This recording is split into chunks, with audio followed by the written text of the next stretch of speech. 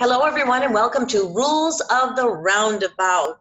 Of course, we have crash investigator and driver safety expert Mike Pehl, who's going to drive us through a roundabout. And of course, I am Jane, his trusty partner, I guess. Not in crime, though. Anyway, I think this is a great idea. Mike, how are you doing?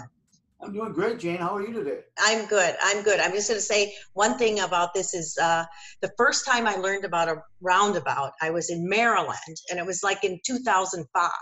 And I'd never heard of a roundabout before at all. And I had gone to a grocery store, and I needed to figure out, I was kind of confused of how the best way to get back to where I came from. And there was this woman who was, the checkout cashier person, and she had kind of a Irish brogue to her. I asked her, I said, so how do I get to such and such address? And she goes, oh, well, you go over the hump and around the circle. And then at the second part of the circle, you take an exit, and then you go to another circle and take the first circle. And I'm like, what? I know you're speaking English, but I have no idea what you are saying to me. I was literally like deer in the headlights when I heard about a roundabout for the first time, first in directions and then even approaching it. So for those of you out there that haven't maybe done a roundabout, it can be intimidating.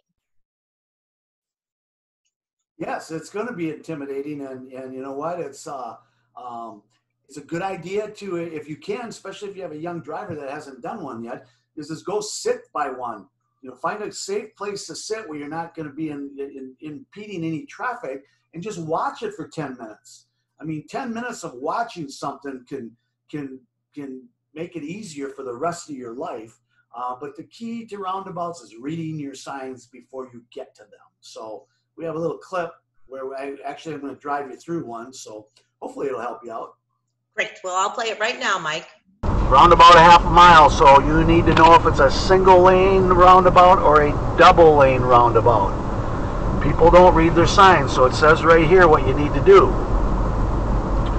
So if you're going to go, let's just say this particular thing on 28, you need to be one lane over.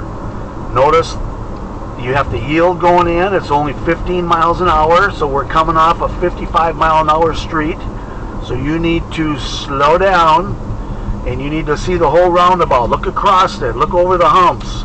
See who's coming in. Because you have to prepare to stop. If an emergency vehicle is coming through, you need to exit the roundabout. And then turn around and go back to the roundabout. So just reading your signs, making sure that person to the right is going to yield to you, because they probably won't. And then when you exit the roundabout, you use your turn signal and you move out of it. So they're very simple to do. They get kind of busy sometimes because a lot of people do not know how to do them. So reading your signs and taking your time. They're here to reduce accidents, but we've had more accidents, but we've saved more lives because they eliminate the left turn, but people just go into them too fast. And it's supposed to keep traffic flowing, so, you know, it works if everybody would maintain their distance as you are following a car around the roundabout. Like I say, this happens to be a single one. There's my yield right there. See, he was easy to spot. I didn't have to stop, just slowed the car down a little bit. And then you need to know when you're exiting. So if this was a double, you'd have to be in the right lane to exit the roundabout. Now there's a car stopping for me. And good job. See how this flows? So hopefully this little diagram helps you out in your roundabout driving. Thanks for tuning in live with Jane and Mike. Have a great day. So, okay, guys, as you see is you know, these are the signs you're going to encounter, and you're going to encounter these a half a mile to a quarter mile before you get there. They give you plenty of time to adjust to whatever the busyness of the roundabout's going to be. All right, that's why you're looking forward. You don't wait to get to the roundabout and decide what you're going to do. You're looking at where your gaps are. This is no different than merging on a freeway at a slower speed. It's really all it is. because that's what it is. It's a continuing thing around. And everybody, if they just leave their gaps for someone else to merge, it makes it very, very simple. But the key is you pay attention. You know, as you're coming up to it, look way to the left, look way to the right. See who's going to be entering the roundabout that might interfere with you. And then we don't care who's entering all the way on the other side, because they're not going to interfere with you. You'll worry about them when you make that first curve, because that's where you're going to see the people coming opposite of you. So, you know what? It's all right there if you just slow down, take a look, and get used to these things. They're here to stay. And it's the yield too, right? It's the yield, yes. Yield means stop if necessary. It doesn't mean go up and stop. It means stop if there's a car.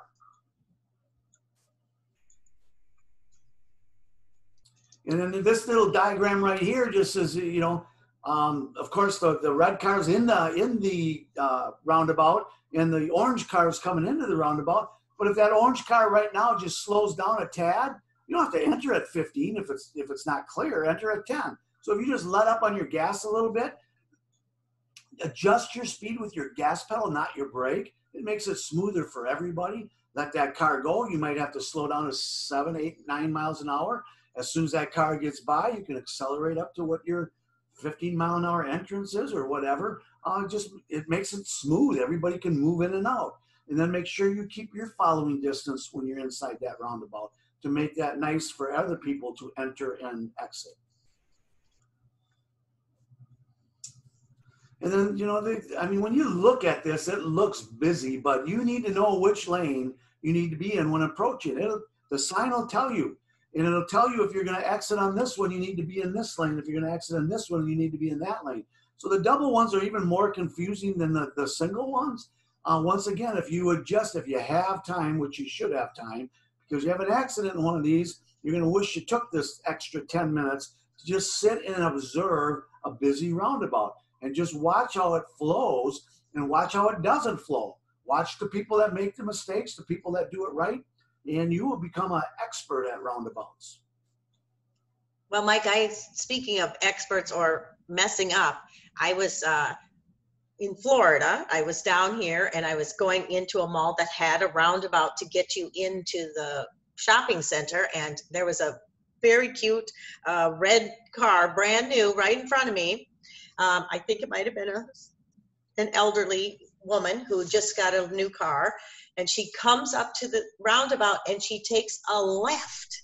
And she literally takes a left right into as another car is approaching, and that car just lays on its horn. She freaks out and then ends up turning right, but into a huge, over a curb and onto the landscaping that's in the middle circle island. And so much for the new car. But she had no idea. And obviously she wasn't looking at her signs. And obviously, like me, I was a deer in a headlight the first time I had heard about it. But fortunately, I had myself educated before I got in my car about what those were. So yes, you can have a problem if you don't know what you're doing until you get there, right? Yep. And personally, you know what? How do you take a left in a roundabout? I just, you know what? I'm sorry. That's why I'm just sorry. Everybody out there knows what I'm talking about. Yeah, they're not observant. But when people do things like that, maybe we need to just pull that little thing called a driver's license. Because I don't know. Or at least refresher courses or something, right? Yes. Something like that. Yes. But that is why you need to be proactive inside that roundabout, because that poor old lady could have done that to you. So, you know what? They are confusing if you don't know what you're doing. So Right. And then finally, first come, first serve, as they say, as far as being cordial to the people in your circle.